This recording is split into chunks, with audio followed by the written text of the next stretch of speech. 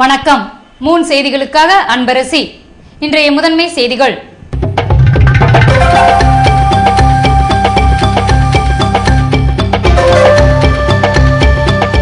சென்னையில் இருந்து புதுவை வந்த பஸ்ஸில் 12 லட்சம் ரூபாயினை அபேஸ் செய்த பெண்கள். ஆட்டோ டிரைவரின் சாமர்த்தியத்தால் பணம் மீட்பு.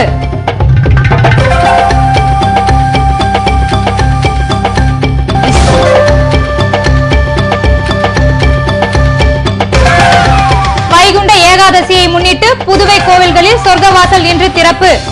அதிகாலையில் நூற்றுக்கணக்கான பக்தர்கள் தரிசனம்.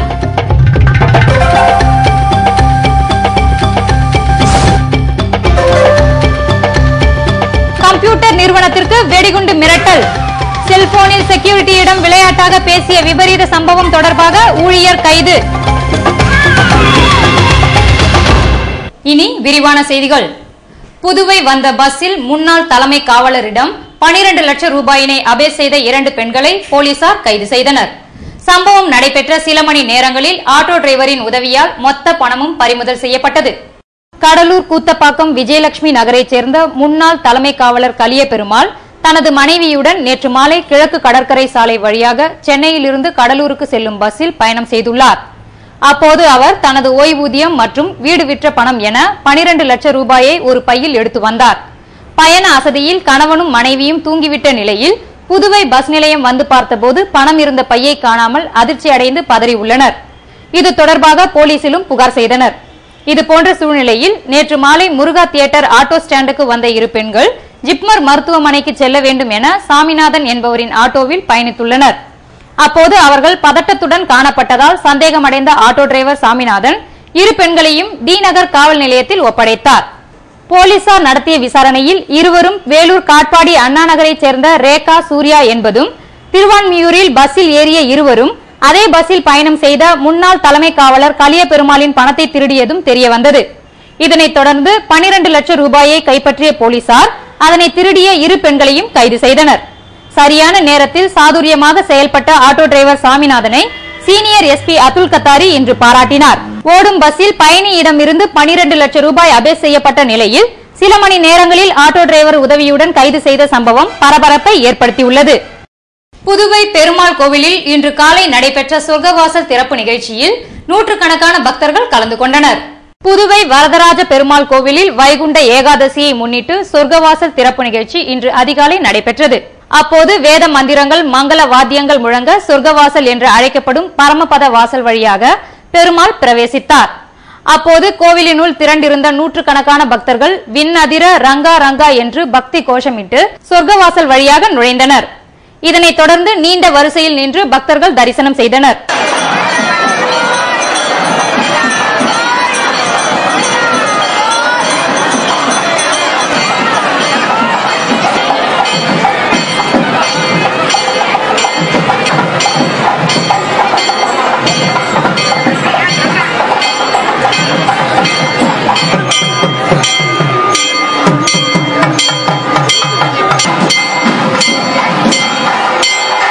புதுவை நகர பகுதி மட்டுமின்றி வில்லியனூர், பாகூர், நெட்டப்பாக்கம் போன்ற கிராம பகுதிகளில் உள்ள பெருமாள் கோவில்களிலும் இன்று காலை நடைபெற்ற சொர்க்கவாசல் நிகழ்ச்சியில் பக்தர்கள் தங்கள் குடும்பத்தினருடன் கலந்து கொண்டனர்.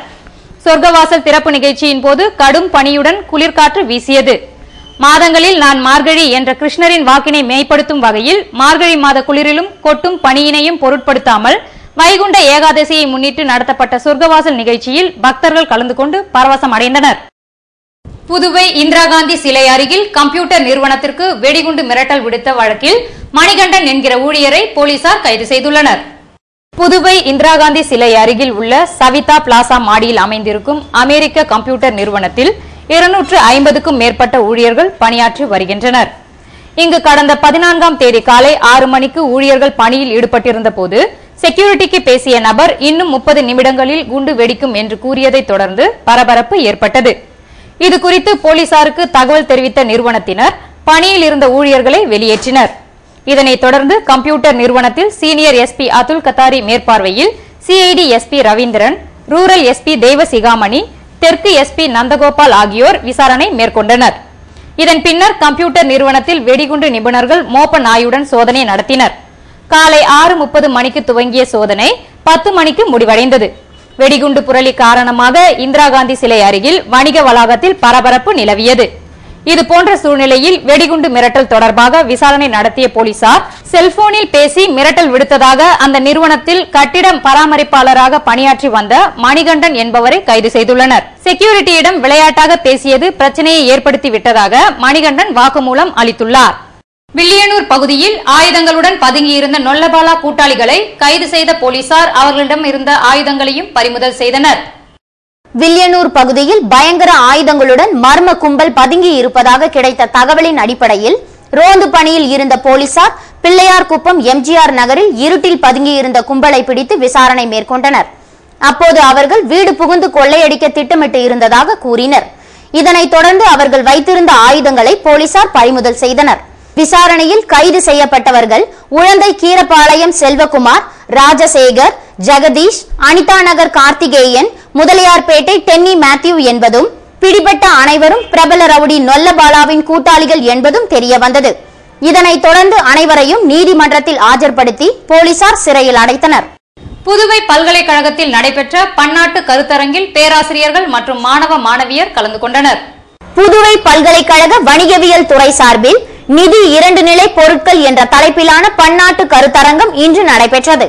இதற்கு கல்வி மற்றும் கல்வியியல் புத்தாக்கத்துறை இயக்குனர் ராமதாஸ் தலைமை தாங்க கருத்தரங்கின் ஒருங்கிணைப்பாளர் பேராசிரியர் பழனிசாமி நோக்க உரையாற்றினார். வணிகவியல் துறை தலைவர் மல்லியா தியோ வரவேற்புரையாற்ற மும்பை பொருளாதார நிபுணர் சண்முகம் வாழ்த்தி பேசினார். சிறப்பு அழைப்பாளராக தென் ஆப்பிரிக்க நாட்டை சேர்ந்த ஆடம் கிராய் கலந்து கொண்டு பேசினார். இந்த கருத்தரங்கில் பல்கலைக்கழக பேராசிரியர்கள், மாணவ மாணவிகள் கலந்து கொண்டனர்.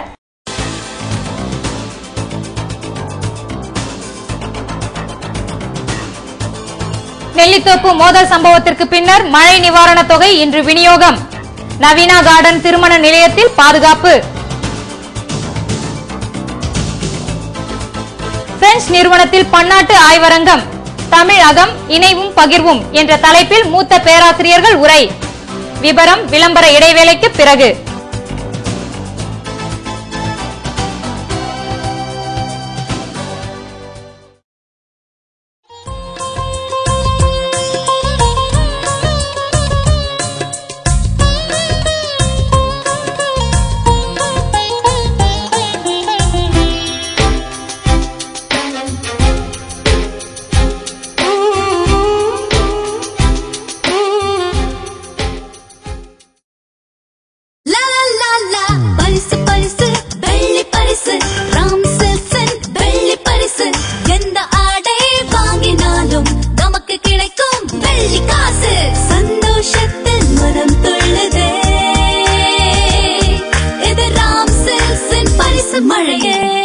உங்கள் குடும்ப கடை பாண்டிச்சேரி ராம் சில்க்ஸில் தரமான ஆடைகளுடன் வெள்ளி பரிசு மழை. நீங்கள் வாங்கும் ஒவ்வொரு 1000 ரூபாய் மதிப்புள்ள ஜவுளிகளுடன் 1 கிராம் சுத்தமான அதிர்ஷ்ட வெள்ளி நாணயம் பரிசு. ராம் சில்க்ஸ் பாண்டிச்சேரி. பரிசு பரிசு வெள்ளி பரிசு ராம் சில்க்ஸ் வெள்ளி பரிசு ராம் சில்க்ஸ். லா லா லா பரிசு பரிசு வெள்ளி பரிசு ராம் சில்க்ஸ் வெள்ளி பரிசு. எந்த ஆடை வாங்கினாலும் நமக்கு கிடைக்கும் வெள்ளி காசு. சந்தோஷத்தில் மனம் துள்ளுதே, இது ராம் சில்க்ஸின் பரிசு மழையே.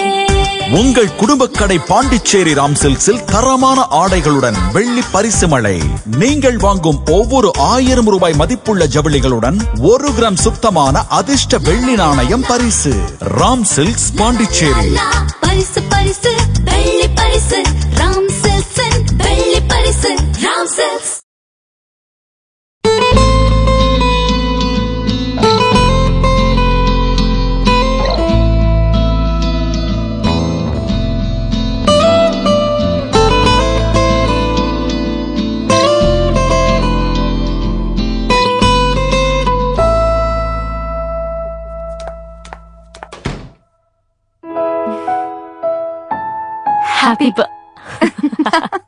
Happy birthday to you too.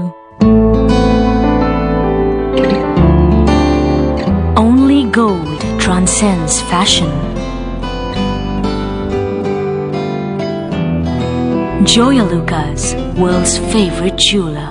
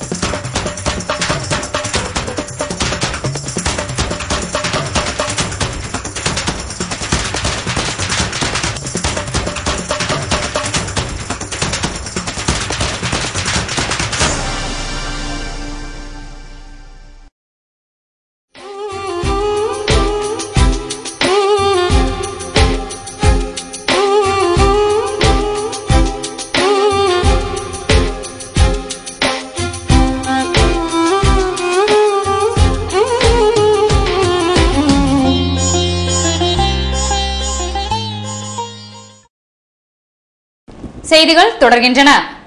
மது விற்பனை நேரத்தை முறைப்படுத்த வலியுறுத்தி இளம் சிறுத்தையினர் போதை ஒழிப்பு விழிப்புணர்வு ஆர்ப்பாட்டத்தில் ஈடுபட்டனர். மதுபான கடைகளின் விற்பனை இடத்தையும் நேரத்தையும் முறைப்படுத்த வேண்டும். அரசு துறையில் இடஒதுக்கீடு வழங்குவது போல் தனியார் நிறுவனங்களிலும் இடஒதுக்கீட்டை நடைமுறைப்படுத்த வேண்டும் என்ற கோரிக்கையை வலியுறுத்தி புதுவை இளஞ்சிறுத்தைகளின் போதை ஒழிப்பு விழிப்புணர்வு ஆர்ப்பாட்டம் பெருந்தலைவர் காமராசர் சிலை அருகில் இன்று காலை நடைபெற்றது.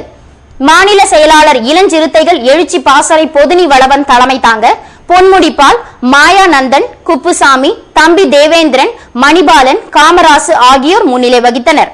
மாநில அமைப்பு செயலாளர் பாவாணன் கோரிக்கை உரையாற்ற பாசறையின் கொம்யூன் செயலாளர்கள் பொழிலன், அமுதவன், அரிமா தமிழன், இளவரசன் ஆகியோர் கலந்து கொண்டனர். புதுவை அருகே உள்ள ஊசுடு தொகுதியைச் சேர்ந்த பயனாளிகளுக்கு மருத்துவ நிதியினை அமைச்சர் வல்சராஜ் வழங்கினார். புதுவை வில்லியனூர் கொம்யூன் ஊசுடு தொகுதியைச் சேர்ந்த பயனாளிகளுக்கு மருத்துவ நிதியாக 2,80,000 ரூபாயினை சுகாதாரத்துறை அமைச்சர் வல்சராஜ், தொகுதி சட்டமன்ற உறுப்பினர் ஏழுமலை ஆகியோர் வழங்கினர்.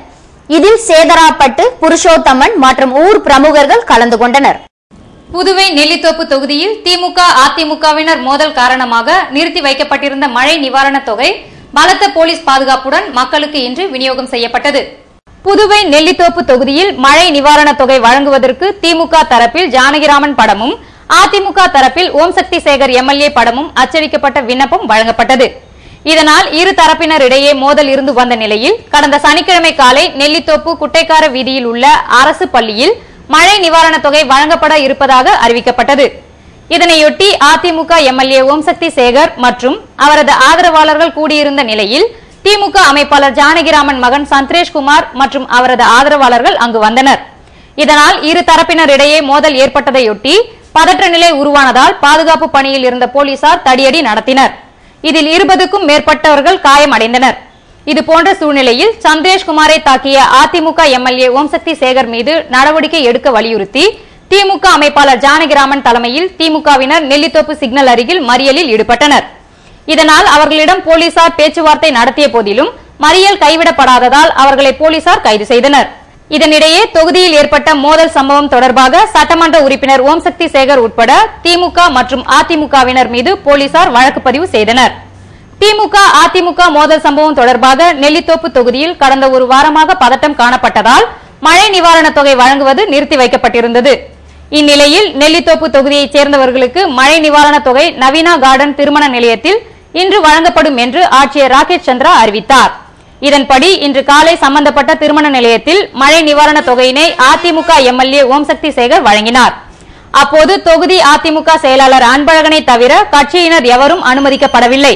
மழை நிவாரணத் தொகை விநியோகத்தின் போது மீண்டும் திமுக அதிமுகவினர் இடையே மோதல் ஏற்படாமல் இருக்க கூடுதல் போலீசார் குவிக்கப்பட்டு பாதுகாப்பு பணியில் ஈடுபடுத்தப்பட்டனர். இதனால் அப்பகுதியில் இன்று காலை முதல் மாலை வரை பரபரப்பு நிலவியதை காண முடிந்தது.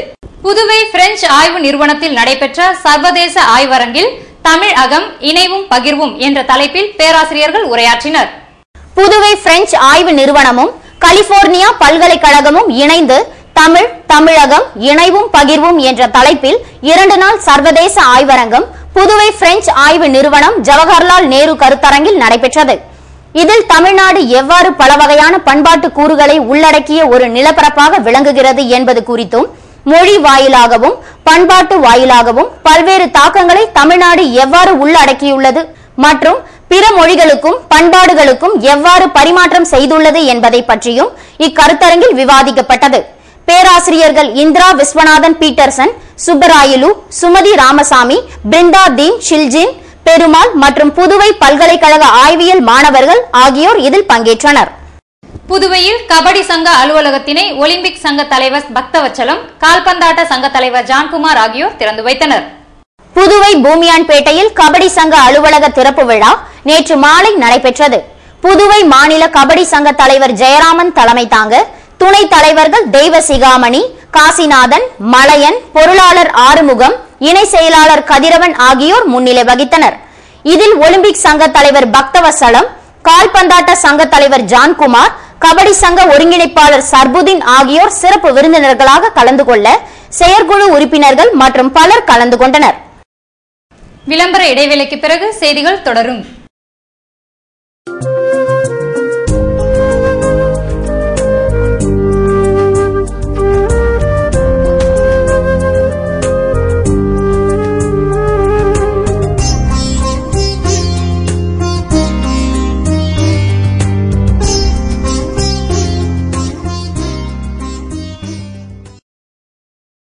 பாண்டி மணி எலக்ட்ரானிக்ஸில் தீபாவளி கொண்டாட்டம் நவம்பர் முழுவதும். Frost free ஃப்ரிட்ஜுக்கு 5 litre pressure cooker இலவசம். டாப் லோடிங் வாஷிங் மெஷின் உடன் நான்ஸ்டிக் தவா ஃப்ரீ. நான்ஸ்டிக் குக்வேர்களுக்கு 20% வரை தள்ளுபடி. சிம்னியுடன் 4 burner gas stove free. மிக்சிக்கு electric rice cooker free. ஃபேன்களுக்கு அழகிய 6 class bowl set free. Nokia மற்றும் முன்னணி கம்பெனிகளின் செல்போன்களுக்கு 50% வரை தள்ளுபடி. Digital கேமராவுடன் 4GB memory card, carry case மற்றும் charger free. Pondicherry, Thennarkadu மாவட்டங்களிலேயே mega home appliances super market நம்ம மணி எலக்ட்ரானிக்ஸ் தான். இப்ப பாண்டி, தென்னார்காடு மாவட்டம் முழுவதும் இலவச டோர் டெலிவரியும் உண்டு. விசாலமான கார் பார்க்கிங் வசதி.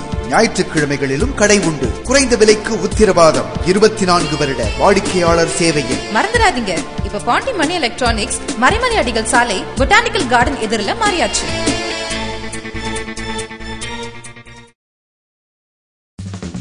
உங்கள் கல்யாண் அறிமுகப்படுத்துகிறது தினமும் அணியும் செயின்கள் மற்றும் வளையல்கள். செய்கூலி சேதாரம் 4% முதல். BIS 916 தங்க நகைகளுக்கு கல்யாணின் குறைந்தபட்ச செய்கூலி சேதாரம் விலை பட்டியலை மறக்காதீர்கள்.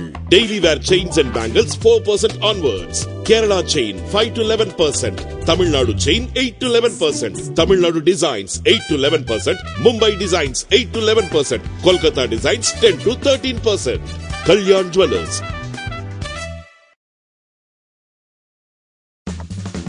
உங்கள் கல்யாண் அறிமுகப்படுத்துகிறது தினமும் அணியும் செயின்கள் மற்றும் வளையல்கள். செய்கூலி சேதாரம் 4% முதல்.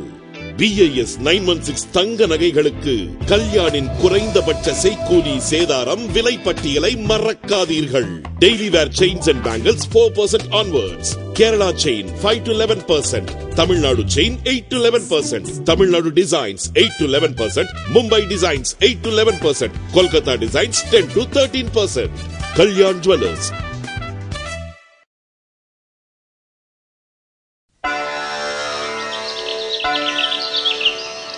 பெண்ணே பெண்ணே உன் வரம் என்ன, பொன்னே என்றால் அதன் தரம் என்ன,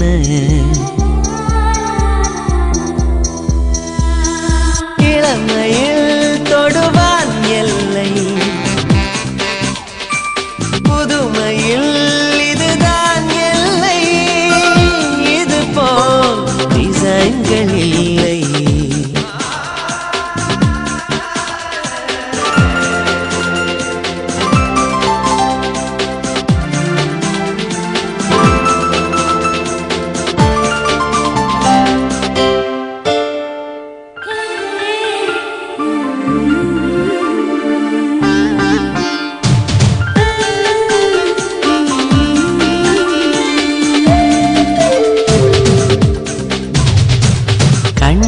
கண்ணே உன் கனவென்ன,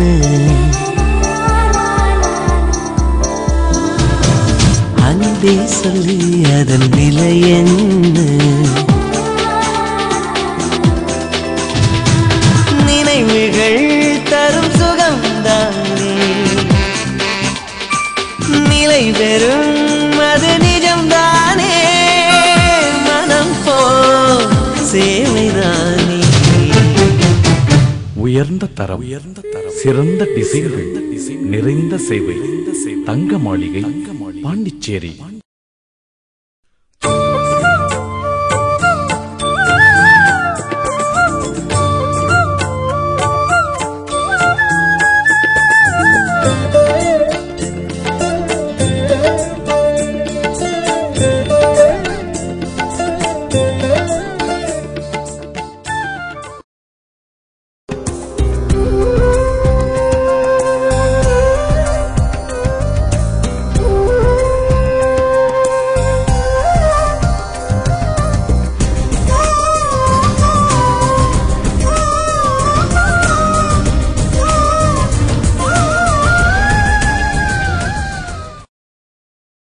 செய்திகள் தொடர்கின்றன. புதுவை நெல்லித்தோப்பில் மழை நிவாரணம் வழங்குவதில் திமுக அதிமுகவினரிடையே ஏற்பட்ட மோதலை தொடர்ந்து திமுக மாநில அமைப்பாளர் ஜானகிராமனை மத்திய இணையமைச்சர் நாராயணசாமி சந்தித்து பேசினார். புதுவை நெல்லித்தோப்பு தொகுதியில் கடந்த வாரம் மழை நிவாரண தொகை வழங்குவது தொடர்பாக திமுக மற்றும் அதிமுகவினரிடையே மோதல் ஏற்பட்டது. இதனால் அங்கு பதட்ட நிலை உருவானதையொட்டி போலீசார் தடியடி நடத்தினர். இதனிடையே அதிமுக எம்எல்ஏவை கண்டித்து திமுக மாநில அமைப்பாளர் ஜானகிராமன் மறியல் நடத்தியதால் கைது செய்யப்பட்டார். இதுபோன்ற சூழ்நிலையில் திமுக மாநில அமைப்பாளர் ஜானகிராமனை நேற்று மாலை நேரில் சந்தித்து திமுக அதிமுக மோதல் மற்றும் போலீசாரின் நடவடிக்கை குறித்து கேட்டறிந்தார். அப்போது அவர் மோதல் சம்பவத்தில் தவறு செய்தவர்கள் யாராக இருந்தாலும் அவர்கள் மீது உரிய நடவடிக்கை எடுக்கப்படும் என்றும் மோதல் காரணமாக நிறுத்தப்பட்ட மழை நிவாரண தொகை உடனடியாக வழங்கப்படும் என்றும் உறுதியளித்தார். புதுவை மதர் தெரசா பள்ளியில் நடைபெற்ற கிறிஸ்துமஸ் முன் தயாரிப்பு விழாவில் நவசக்தி டவுன்ஷிப் கட்டுமான நிறுவனத்தின் மேலாண் இயக்குநர் மணிரத்னம் கலந்து கொண்டு உரையாற்றினார். புதுவை நயினார் மண்டபத்தில் அமைந்துள்ள ஆசிர்வதிக்கப்பட்ட அன்னை தெரசா மாதிரி மேல்நிலைப் பள்ளியில் கிறிஸ்துமஸ் முன் தயாரிப்பு விழா நேற்று மாலை நடைபெற்றது. இதற்கு பள்ளியின் முதல்வர் பால்ராஜ்குமார் தலைமை தாங்கி கிறிஸ்துமஸ் குடிலை ஆசிர்வதித்து வாழ்த்து செய்தி கூறினார். விழாவில் சிறப்பு விருந்தினராக கலந்து கொண்டு பேசிய நவசக்தி டவுன்ஷிப் நிறுவனத்தின் மேலாண் இயக்குநர் மணிரத்னம் அன்னை தெரசாவின் தன்னலமற்ற சேவையை அடிப்படையாக கொண்டு செயல்பட்டு வருவதாகவும் தனது நிறுவனத்தின் லாப தொகையில் 80% ஏழை மாணவ மாணவியர்களின் கல்விக்கு செலவிடுவதாக பெருமிதம் தெரிவித்தார். முன்னாள் குடியரசுத் தலைவர் அப்துல் கலாமின் அறிவுரைகளின் அடிப்படையில் செயல்படுவதாக தெரிவித்த அவர் மாணவ மாணவியர்கள் அப்துல் கலாம் கூறியிருக்கும் கருத்துக்களின்படி முன்னேற்ற பாதைகளில் செல்ல வேண்டும் என்றார். +2 பொதுத் தேர்வில் முதல் 3 இடங்களை பிடிக்கும் இந்த பள்ளியைச் சேர்ந்த மாணவர்களுக்கு தனது செலவில் லேப்டாப் வழங்கப்படும் என்றும் மணிரத்னம் அறிவித்தார். வாழ்க்கையில் இருவரை மிகவும் உயர்வாக மதிப்பவர். ஒன்று அன்னை தெரசா. அவர்களிடம் மனித நேயம் என்றால் என்ன, மனித பண்புகள் என்றால் என்ன என்பதை நிறைய படித்து கற்றுக்கொண்டிருக்கின்றேன். நான் கிராமப்புறத்திலிருந்து வந்த ஒரு சாதாரண குடும்பத்தில் இருந்து வந்து இன்று ஒரு மிகப்பெரிய நிறுவனத்தை நடத்தி கொண்டிருக்கின்றேன்.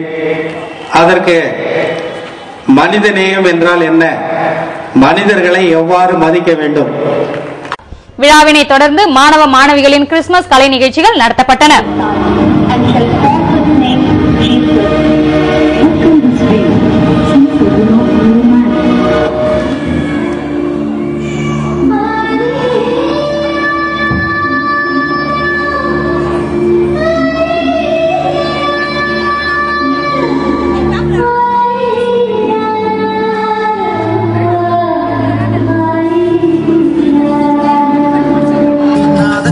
கொண்டாடுவோம் கிறிஸ்மஸ் கொண்டாடுவோம்.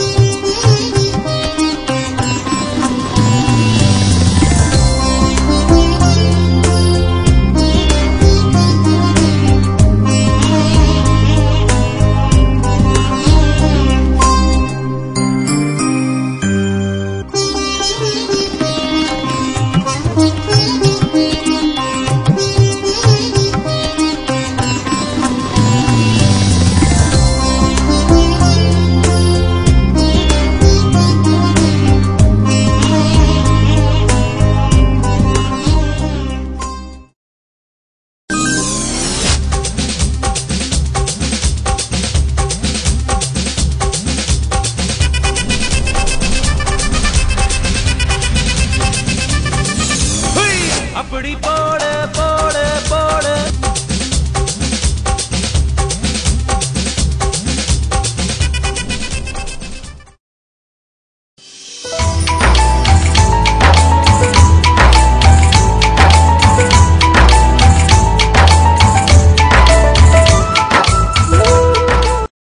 புதுவையில் இன்றைய வெப்பநிலை அதிகபட்சமாக 80 டிகிரி ஃபாரன்ஹீட்டாக பதிவானது. நாளைய வானிலை 82 டிகிரி ஃபாரன்ஹீட்டாக காணப்படுவதுடன் லேசான மழை பெய்ய வாய்ப்பிருப்பதாக வானிலை மையம் தெரிவித்துள்ளது.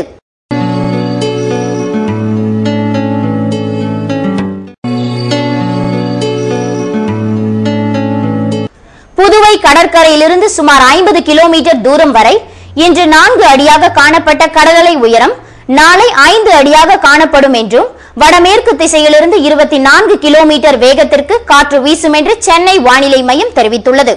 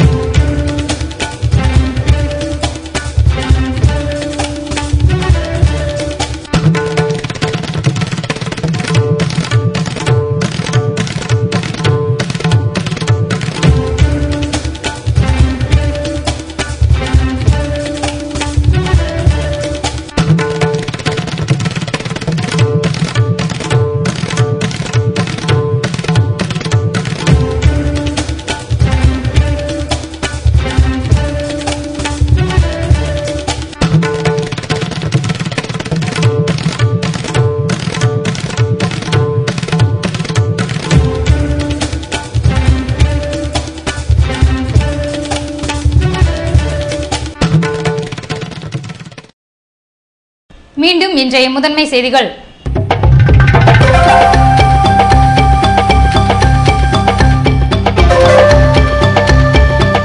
சென்னையில் இருந்து புதுவை வந்த பஸ்ஸில் 12 லட்சம் ரூபாயினை அபேஸ் செய்த பெண்கள்.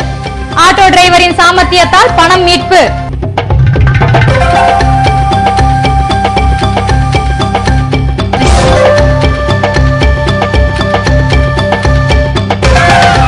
வைகுண்ட ஏகாதசியை முன்னிட்டு புதுவை கோவில்களில் சொர்க்கவாசல் இன்று திறப்பு.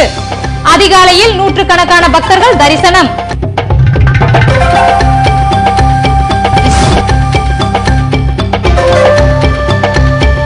கம்ப்யூட்டர் நிறுவனத்திற்கு வெடிகுண்டு மிரட்டல். செல்போனில் செக்யூரிட்டியிடம் விளையாட்டாக பேசிய விபரீத சம்பவம் தொடர்பாக ஊழியர் கைது.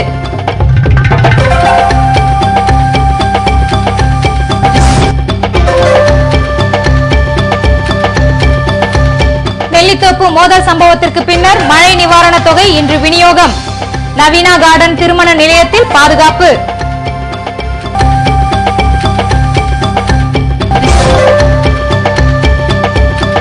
பிரெஞ்சு நிறுவனத்தில் பன்னாட்டு ஆய்வரங்கம். தமிழ் அகம் இணைவும் பகிர்வும் என்ற தலைப்பில் மூத்த பேராசிரியர்கள் உரை.